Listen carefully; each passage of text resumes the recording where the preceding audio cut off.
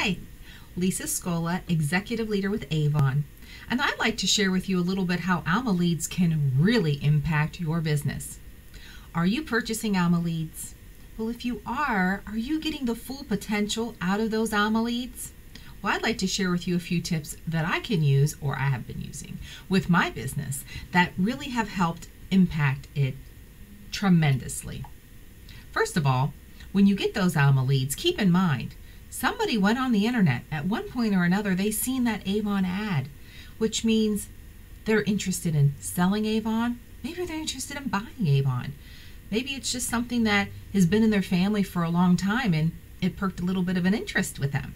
So they clicked on it. Okay, so they didn't go any further. They're like, oh, I'm not sure. So call that potential lead up. Ask them, how can I help you? What made you so interested in Avon? How can I help you get started? If they're not interested in starting, that's not a big deal because they're probably going to make a great customer. So are you converting them to a customer?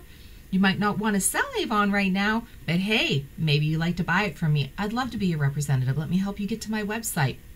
Better yet, do you know anybody else that can really utilize Avon in their life? Somebody who may need a little extra money?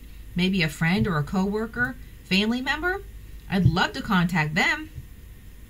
Utilize the tool that you have.